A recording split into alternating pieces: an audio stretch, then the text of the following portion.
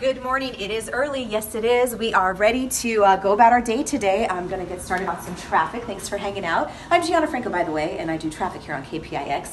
And yeah, first things first, we get ready, finish the touch-ups for the hair and makeup before we head to the studio. And here's my cohorts here. Well, hello. What is this? This is Michelle and Emily.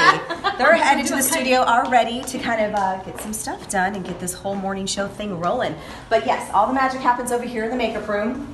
When I say magic, I mean magic, because I don't look like this when I wake up. It's a big mess, as always, because we have a lot of dresses and a lot of makeup. And just a little secret, can you pan down on my shoes here?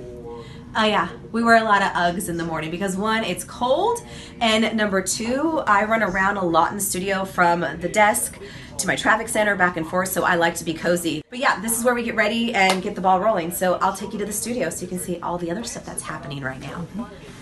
All right, come on, friends. We're right this way. One of the first things I do when I walk in is I set up my maps, trying to find out, like, you know, what are the hot spots in. Usually this hour, if there is anything major, it's typically one major accident or construction causing delays, like late night road work and so forth. That's what happens overnight. But there's not a lot going on at like 4:30. Things really get rolling for the morning commute right around 6:30. That's the busiest spot. And then it stays busy till 9 o'clock. You ready? Here we go. Welcome to our studios, everyone. This is where I stand and I say, hello, everyone. I'm Gianna Franco from the Traffic Center, and here's what's happening on the roadways. All right, we are here in my traffic center at KPIX, and this is where everything happens. This is where all the traffic comes from. I've got several computers set up.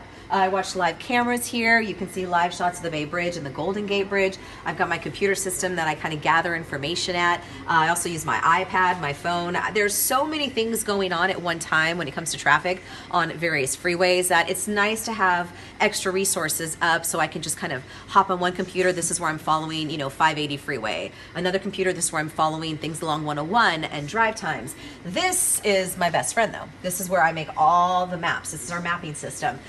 You kind of, there's a bit of a learning curve. There's a lot to remember, but I basically cruise around the bay and see what I can find. And we can just kind of travel through, and I'd say something like, hey, if you are headed on the San Mateo Bridge right now, westbound 92, we've got a bit of a trouble spot there. Slow and go conditions because of an accident. Definitely backing things up over towards 880, which is the Nimitz Freeway. That left lane is blocked.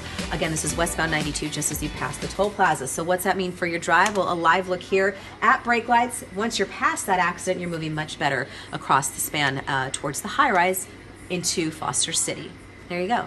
That's a look at traffic behind the scenes.